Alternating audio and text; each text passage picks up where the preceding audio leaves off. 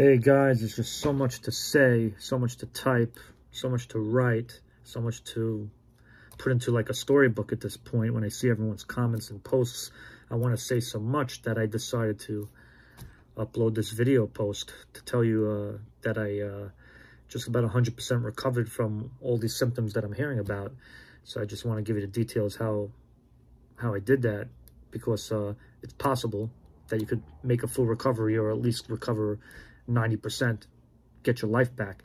I say I'm about 90 something percent that actually. As you can see, first things first, we need to slow down. This Christmas tree behind, this is symbolic that I'm taking my life slow. The holidays ended a few weeks ago and my tree is still up. I started taking things slow. I was very active before all this happened to me. I was a very active person. So we'll start with that. My story goes, I was active my whole life.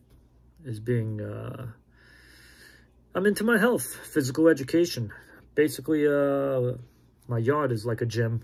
Ever since the pandemic, I started working out outside in the yard. But I may have done too much leaning back on the physio ball, you know, the big rubber ball, stretching and stuff. They say that you could get loose crystals in your ears. You're leaning back like this. Don't do that at the salon for prolonged periods of time. If you're leaning back, they're washing your hair. Let's say you're at the barber or something, or doing exercises like I was. Let's just say that's a possibility why you got BPPV, which some of us have.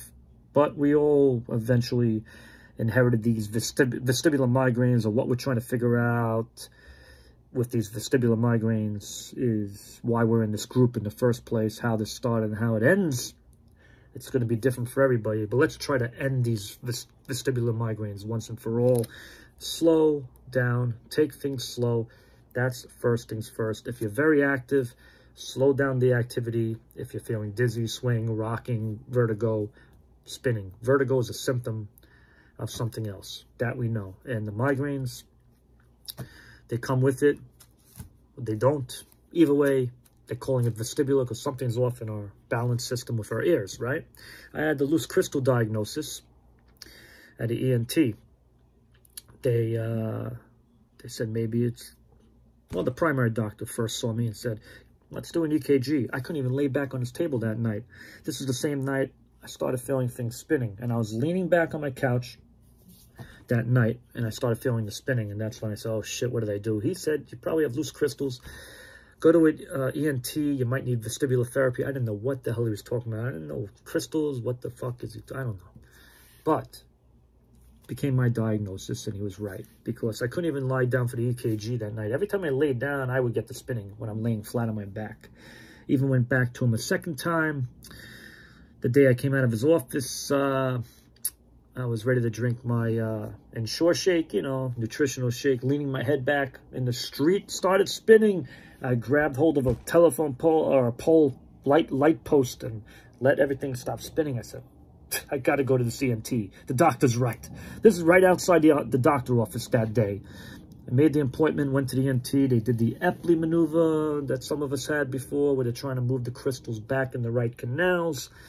It seemed to work because I never got that spinning sensation again, but I had dizziness starting to, you know, it was starting to become part of my, unfortunately, my physiology or my anatomy.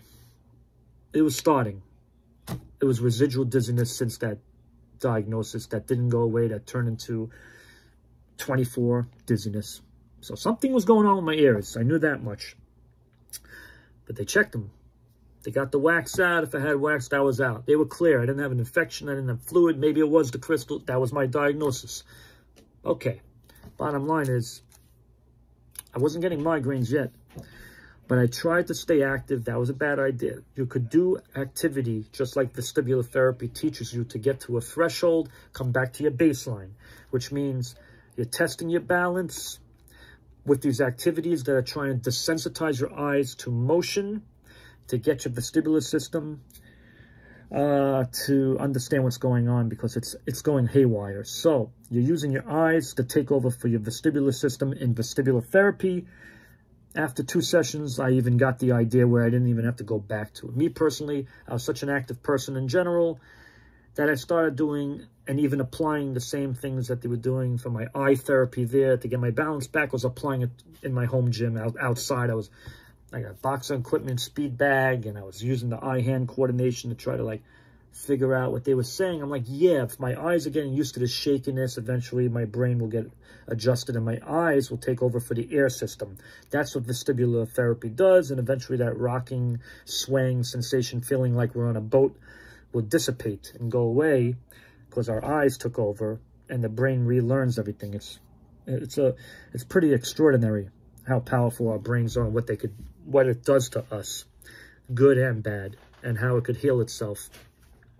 In my case, I think because I remained active and I did stay active enough to walk, not my usual 10 miles, but 2 miles, felt a little dizzy, even 1 mile, go back home, head home, rest again. Take things slow.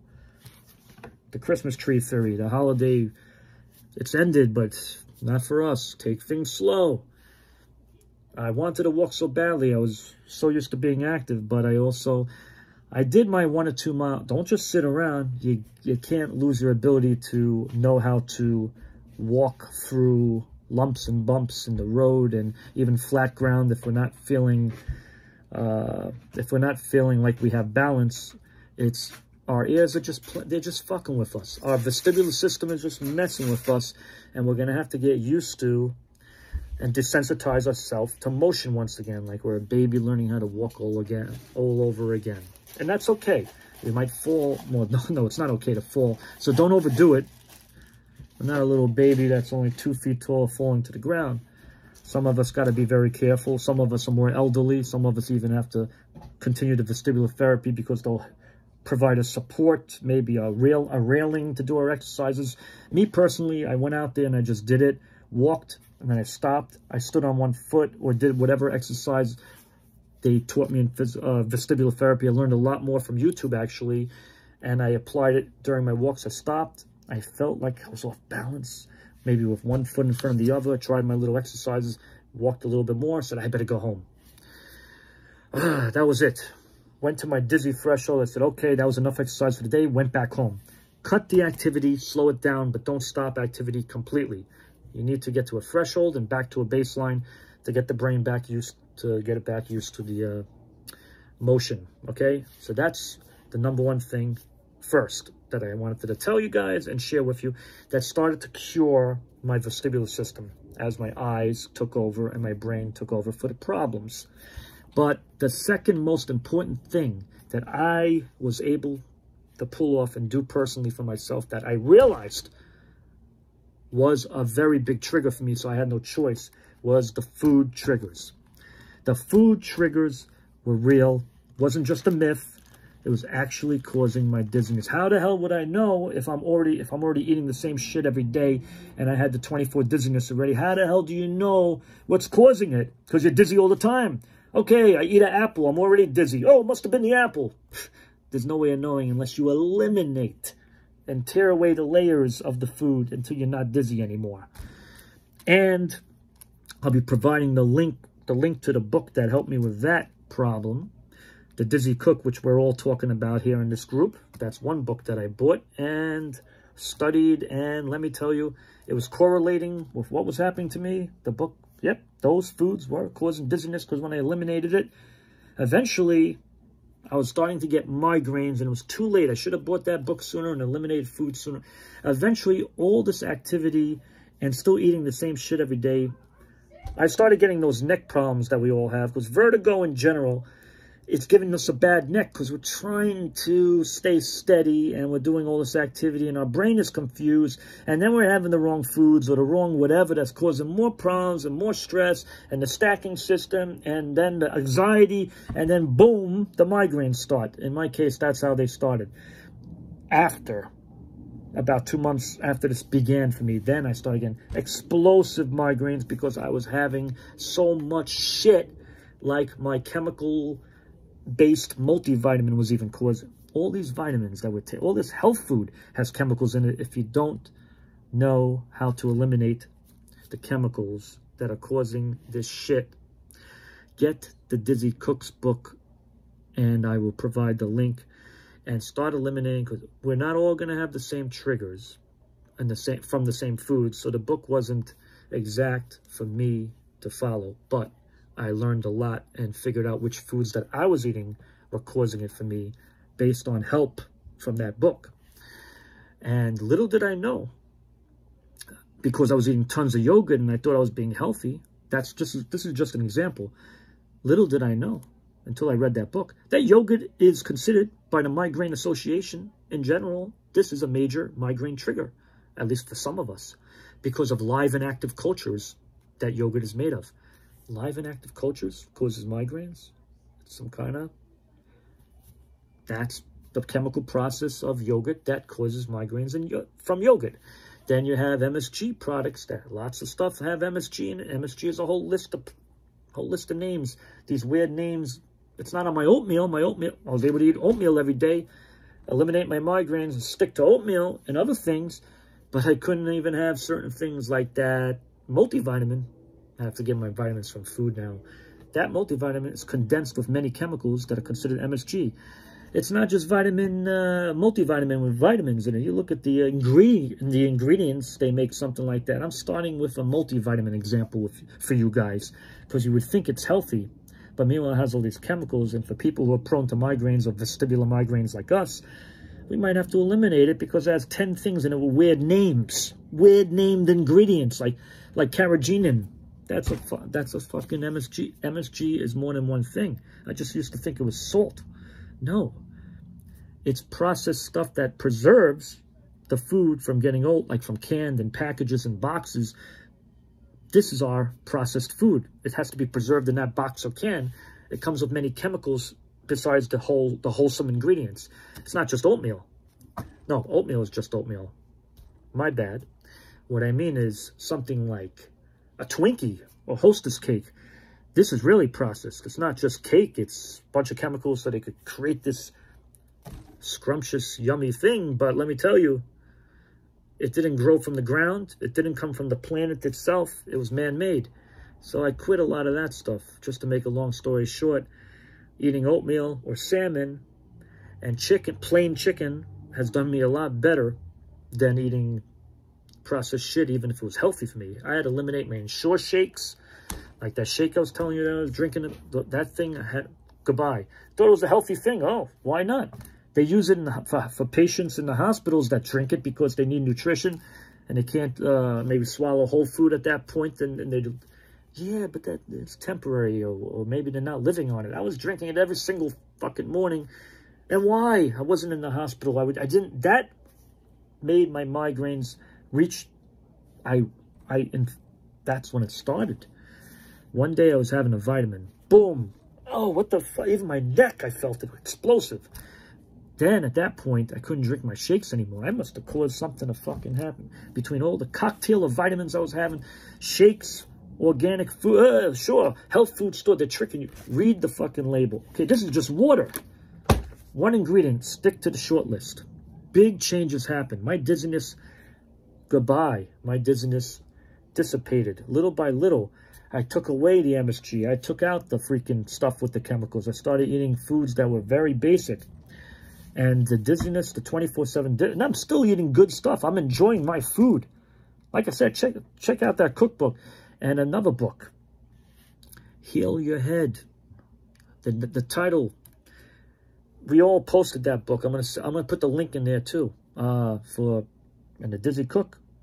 From that book that went through what we're going through, who cured herself with the proper food and diagnosis, of course, and even had to be on medication for a while, and I'll talk about that in a second. She had to do a lot of things that we're trying to figure out here, going through some of the same symptoms, and she figured it out, and she put it all in a book. She's been through all this torment and suffering years before this became a thing on paper and books or the internet. She's like one of those people who shine the light. So we could recover much quicker. Thank God for her going through it for us. Now we're getting her advice in this book. And she refers to this other book, Heal Your Head, by Dr. Bushultz from the The John Hopkins medical team, you'll see the information is legit. And this is like the best doctor appointment I've ever been to is in this book. It's like, why do I feel like I have sinus pressure? Do I have to treat sinuses?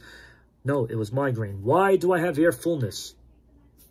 Do I have an ear infection? Is there something wrong with my ears? No. Head and ears are connected through blood vessels and nerves.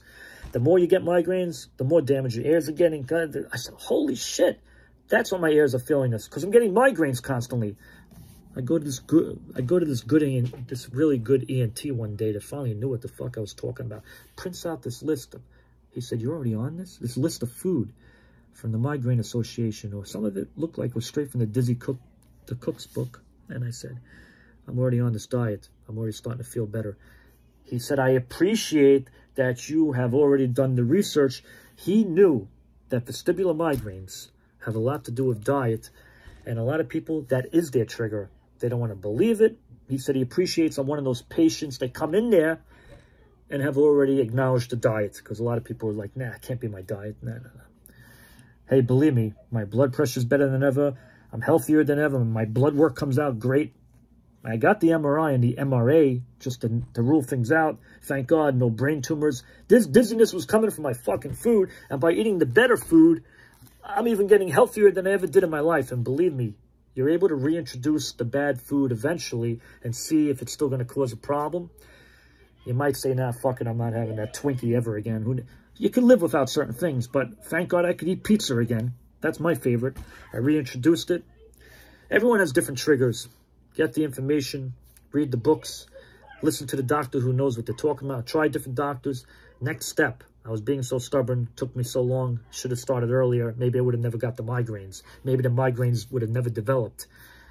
And the neurologist said, why wait? Take this medication called amitriptyline. And that was a game changer, my friends. Some of us need the medication. Yes, it's first good to figure out, let's see what I can eliminate. Let's try the natural stuff. Let's try a supplement that works. Maybe magnesium without chemicals, if it's good for us. Maybe that'll clear me up. Maybe I won't need medication. Maybe my migraines will clear away. For me at this point, I had air pressure. Things that this good ENT said would happen to me happened. He said, you're going to get barometric pressure from weather changes. I said, I thought that was a myth. People say, oh, I got a headache from the weather. We must have a storm coming on. You know what barometric pressure is? It's basically a headache in your ears from the weather. I was getting more migraines because my ears were already damaged at this point. The bottom line is, that myth wasn't a myth, because one day I was walking down the street and all of a sudden, I said, what the fuck is that? I was like, what? This is before I was on medication. I guess it was just one too many migraines at that point. Now my ears were weak, and now they were able to feel, all of a sudden, my human barometer, and I could feel these pressure changes in the air. Even when on a sunny day, the pressure changes. People like us feel it. Weird shit, right? Or like when we have all these balance problems, and if we have BPPV, or we diagnosed with something like that, where it's positions that when we feel off balance, you could be sitting on flat ground, right? And if it's off by a little bit, let's say you're sitting outdoors, you know, the ground is off by a little bit. Not only are we human barometers, all of a sudden we're like human contractors that do construction and could say, I could feel we're off by a centimeter or two going this way because I feel like I'm being pulled and I'm freaking falling off my chair. Everyone's looking at me like, what the fuck are you talking about? I say, never mind, it's BPPV, it's my ears, it's my vestibular system. It takes time, but things heal, things get adjusted. If you avoid the triggers, do the exercises if that's what you need, like I needed. Sometimes the crystals just dissolve. If that was your problem, they dissolve on their own. But to give things a little help, to speed things in the right direction, no matter what has caused our initial dizziness and vertigo symptom, if we need to figure out eventually what happened, it'll take forever to figure out the source of where it's starting, because all these doctors, they can't detect it. That's why we got to be our advocate for ourselves. And we have to actually see what food is causing it. Eliminate it. See what exercise is helping us. Don't go too far. Figure it out. Feel it. Your balance is getting better. The dizziness is starting to go away. Hey, stick to that food. Something's going on. This is week number 2, let's say. Let's say you're in week number 2. You're feeling less dizzy because you eliminated, it was that chocolate that I was eating every day. Whatever's causing it, hey, you'll figure it out because it's your body. Take your time. Christmas tree theory. Take your time. Don't overdo things. Don't get frustrated. Air pressure will eventually go away. Head pressure will go away. Everything starts going away. Medication, fast speed, fast motion ahead now. Fast speed ahead. Let's fast forward ahead now. When I started taking the medication, the right medication for you might be wrong for me, might be right for you. Figure it out with your neurologist, because the right one for me was amitriptyline. I started with 10 milligrams. Well, actually, I took 5 the first week. Was cutting it to 10 slowly. I think it's making things worse. No, let's see. Maybe it's not. Sometimes you get a side effect and it goes away after a few days. Your body gets adjusted to it. You might have side effects, but if it's not severe, maybe it's going to go away in a few days. Sometimes that's what happens. Then all of a sudden, your body's adjusting to the medication. That's what was happening to me. I said, is it making worse? No, I'm starting to get better now. This is week number 3 or 4. And then okay, here I am 5 months later. Now, how long I've been taking the medication? So now about 3 or 4 months. I don't know. And now I feel like between that and eliminating the triggers, I feel like my old self again. This is a 20-minute video already, maybe more. Let me cut it out now. That was the long, short version of the story, and I try to condense it. But you got the picture. Your body just has to readjust, heal, recover by you eliminating what needs to be eliminated and adding what needs to be added. If it was food that needed to be eliminated for me, hey, it worked. And adding the medication, hey, it worked. Adding the right medication. And during the process, my ears and head started getting better, and my balance and everything else. Ta-da! Like a magic trick. No, like a slow process, but your body will change. If it could get this bad, it could get good again. Body could go like that, or it could go like this. You get my drift? Your body doesn't have to stay. It's not going to be like this forever. You will heal. You will recover. God bless. I would make this a longer video, but there's more. Maybe I'll post it on another. Check out the links. Start from there. And I'll tell you what. Your body won't stay like this forever 24/7. You might be in it right now. I was suffering, but you take control and you knock these motherfucking symptoms out. Peace.